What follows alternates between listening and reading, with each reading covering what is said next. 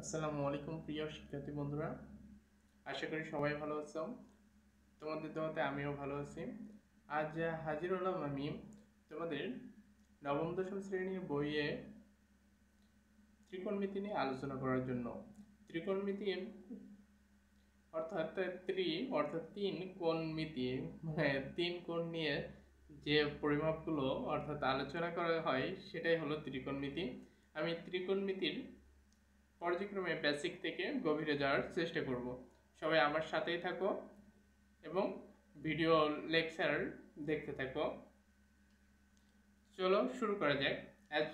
At first আমাদের যেটা দরকার সেটা হলো সাইন, ট্যান, কস, সেক, কোসেক, এই সব ত্রিকোণমিতিক অনুপাতগুলোর নিয়ে একটু জ্ঞান আহরণ করা।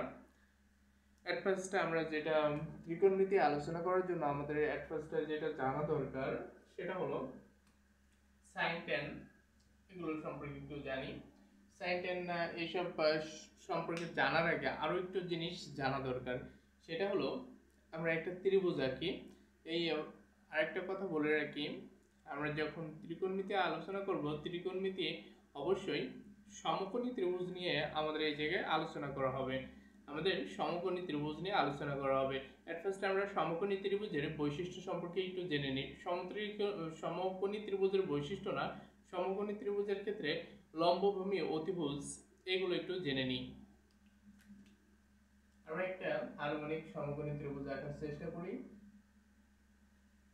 মনে করি এ বি সি একটা সমকোণী ত্রিভুজ। যে জায়গায় বি কোণটা হলো 90 ডিগ্রি, বি কোণটা হলো 90 ডিগ্রি।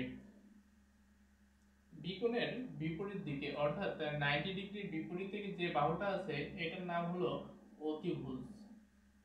অতিভুজ। এবার আরো দুইটা কোণ আমরা এই জায়গায় দেখতে পাই, একটা হলো এ কোণ আর একটা হলো সি কোণ।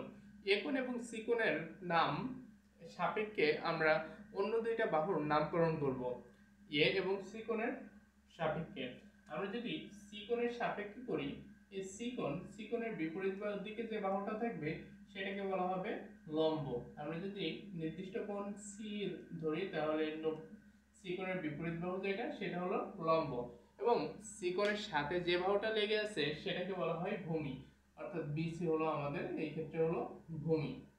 এখন আমরা যদি এই ত্রিভুজটাকে আবার আঁকানোর চেষ্টা করি, এ বি সি, এই সি কোণটাকে আমরা নির্দিষ্ট কোণ হিসেবে না ধরে আমরা যদি এ কোণকে নির্দিষ্ট কোণ হিসেবে ধরতাম, অর্থাৎ এই কোণটাকে যদি নির্দিষ্ট কোণ হিসেবে ধরতাম, তাহলে আমাদের লম্ব হতো এই কোণের বিপরীত যে বাহুটা আছে অর্থাৎ বিসি হতো লম্ব, এবং এটা যেহেতু 90 ডিগ্রির বিপরীতে অলওয়েজ অতিভুজ। আর এই যে এই কোণের সাথে যে বাহুটা লেগে আছে সেটা হলো ভূমি। আমরা এই দুইটা ত্রিভুজে যেটা দেখতে পেলাম সেটা হলো আমাদের কাছে যদি একটা সমকোণী ত্রিভুজ দেওয়া থাকে, সমকোণী ত্রিভুজের দেখে আমরা আমাদের বুঝতে হবে যে কোনটা লম্ব এবং কোনটা ভূমি এবং কোনটা অতিভুজ। সংক্ষেপে বোঝার জন্য 90 ডিগ্রির বিপরীতে যে বাহুটা থাকে সেটাকে বলা হয় অতিভুজ, নির্দিষ্ট কোণের বিপরীতে যে বাহুটা থাকে সেটা হলো লম্ব, এবং নির্দিষ্ট কোণের সাথে যে বাহুটা লেগে থাকে সেটা হলো ভূমি। উদাহরণস্বরূপ আমরা বলতে পারি আমাদের এবিসি ত্রিভুজের বি কোণ হলো 90 ডিগ্রি কোণ, বি কোণের বিপরীতে যেটা আছে সেটা হলো অতিভুজ, এবং এই ক্ষেত্রে নির্দিষ্ট কোণ হিসেবে সি ধরা হয়েছে, সি এর বিপরীত বাহু হলো লম্ব, এবং সি কোণের সাথে লেগে আছে যে বাহুটা অর্থাৎ বিসি, বিসিটা হলো আমাদের ভূমি।